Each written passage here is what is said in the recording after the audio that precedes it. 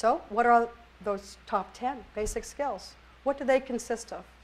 Well, I hope some of you recognize some of these procedures. First of all, an osteopathic structural examination, standing and seated, would be a logical place to begin.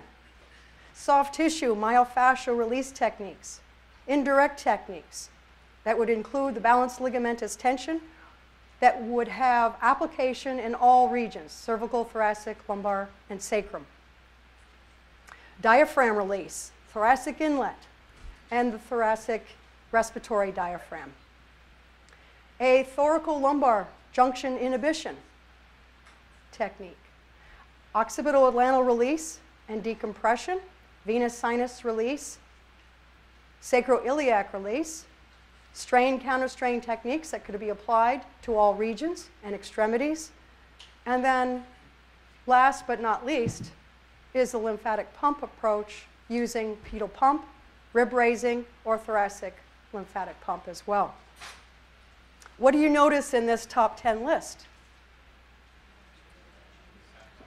I'm sorry? No HVLA.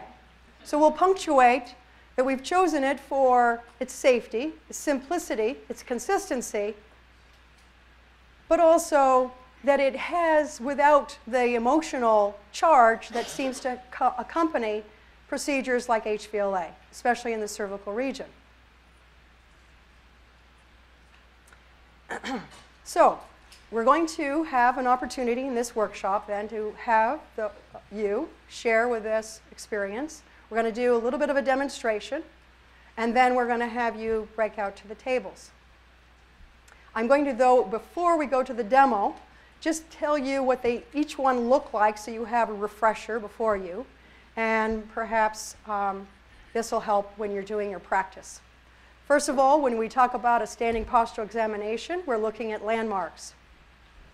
We want to know if there is any asymmetry, unlevelness.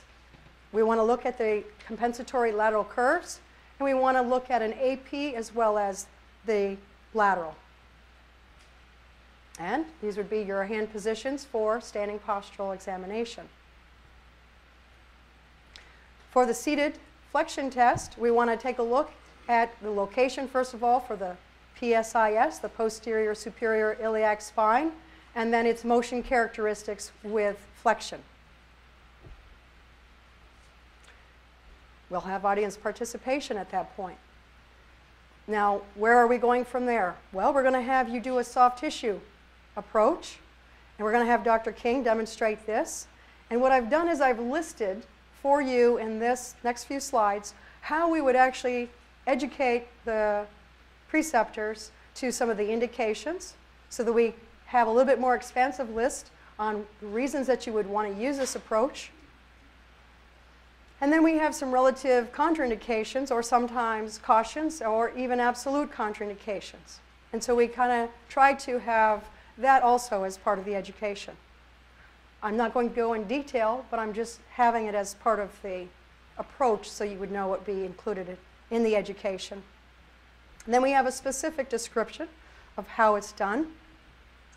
And then what would be some of the appropriate reasons, clinical presentations, that you would want to use this. And then additionally, you have now the third basic skill and its clinical presentations. I haven't listed the indications and contraindications. That's in the bigger package. The fourth is this thoracic inlet release, specific clinical presentations that would be appropriate for it. We'll have Dr. Kirsch demonstrate that for us. Thoraco-Lumbar Inhibition and its clinical presentations. Occipito-atlantal Release with clinical presentations. Venous sinus release, and so forth. Sacral rocking, some counterstrain. We've chosen some selected points for the video educational piece, but as you probably all know, how counterstrain is very applicable in many, many regions. And then finally, the lymphatic techniques. So would it be the pedal pump, the rib raising, as well as the thoracic lymphatic pump. So, at this point, what I'd like to do is go back up to our demonstration. And are there any thoughts or questions that have come and surfaced during this first part? Yes? Yes. One of the things that we do at West Virginia is we do ask the students to do a rotation in their third year and a rotation in their fourth year where they specifically perform OMM. Uh-huh. And so they're looking for DOs that they can work with for these rotations so that they are getting the actual application.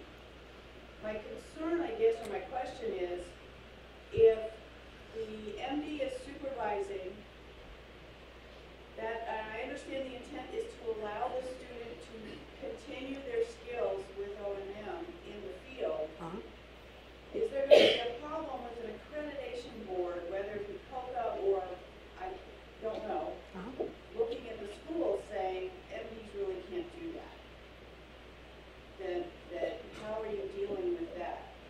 Well, I think that's a complicated issue on, what the implications are in terms of COCA's viewpoint. I think we have Conrad, that could probably address that, but I don't know that we could go into that detail in this particular presentation. Dr. Schwartz, you could probably mention, your viewpoint. Thank you. I think if this were the sole component of our OMM clinical activity in MS3 and 4, it might be of concern.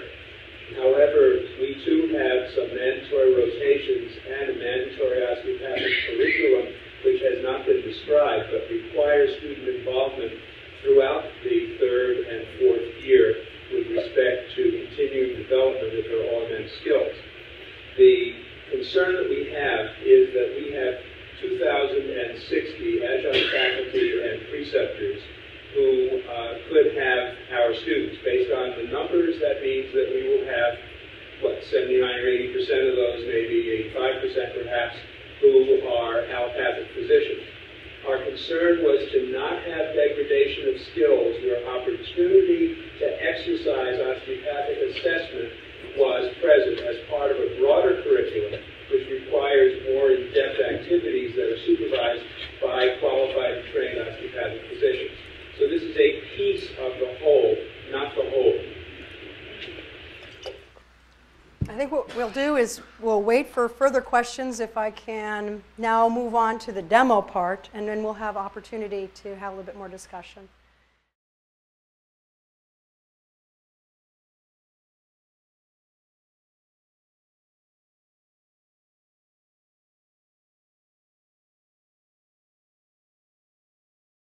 So what I would like first is a volunteer for a safe, simple.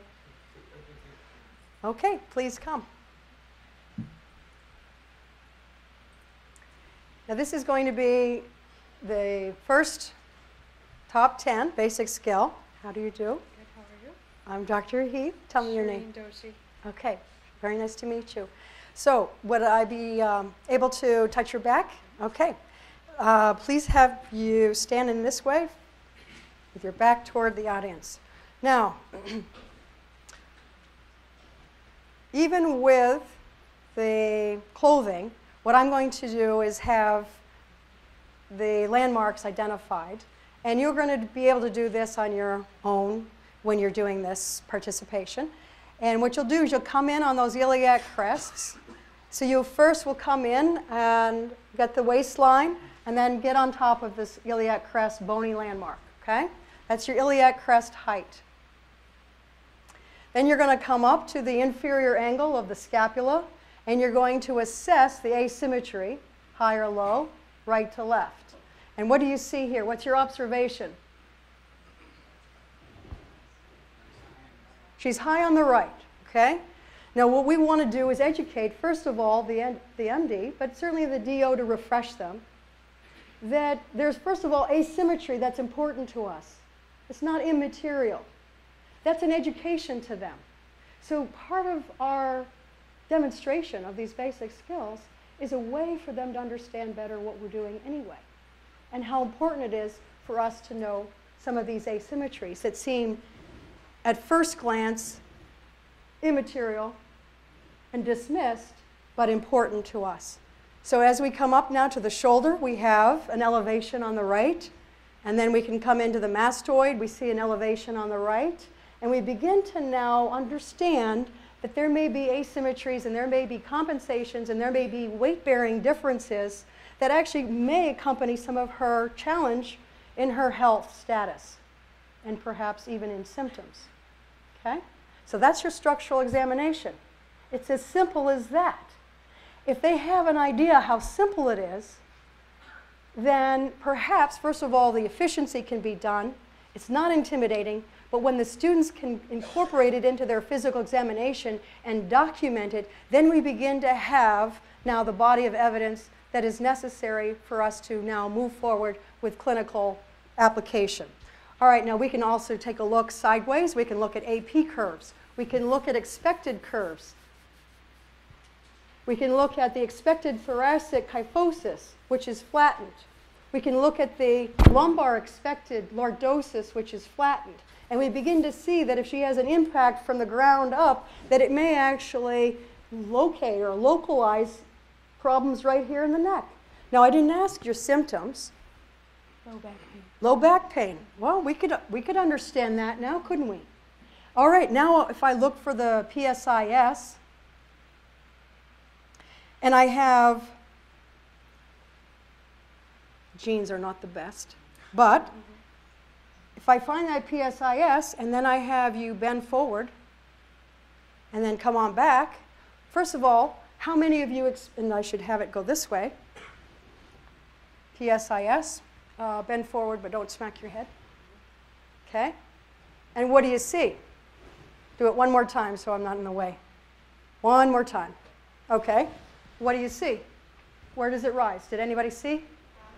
On the right side, but you already kind of knew that. You already knew that. You already knew with this unlevelness high on the right that the chances of it riding high on the PSIS flexion test is going to be pretty good, and you're just confirming it. But what it tells you is it gives you a whole diagnosis on an axis of rotation of that sacrum. Now you begin to understand further, where's your back pain? On the right. Okay, I believe that. I believe that. I have findings, and she has a complaint. That's a good diagnosis. I like that.